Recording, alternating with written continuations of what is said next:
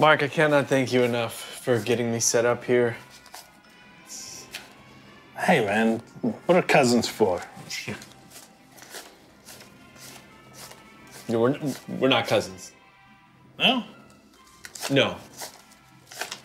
My mom had an affair with your dad. Yeah, it makes us cousins. No, it doesn't.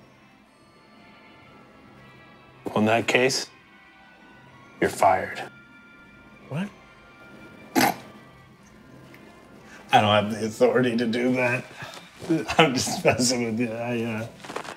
Oh, seriously though, man, you're gonna enjoy working here. It's a breeze, you know. We come in, we do our work, we have some fun. It's great. You worked with high school kids. This is gonna be. Yeah, well, high school didn't really work out for me. Yeah, but you'll be fine. Look, here comes a customer now. You take this one. You sure? Yeah, you got it.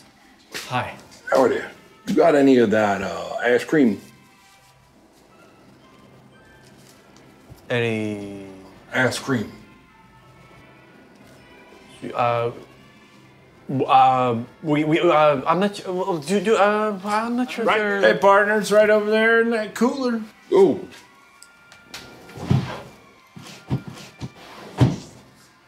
That'd be 2 big ones.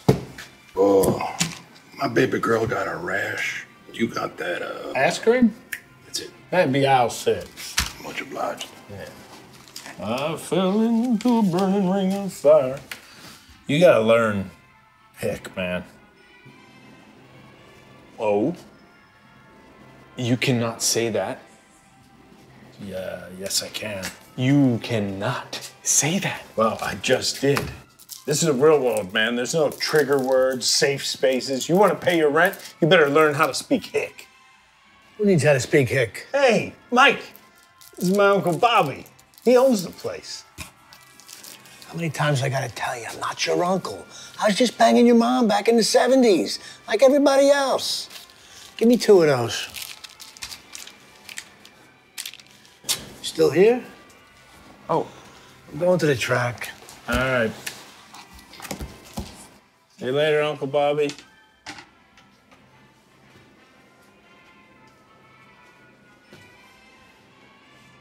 Want to learn how to sort the condoms into the fishbowl? We got fishbowl and then take the condoms and I put them right inside. You want to give it a shot?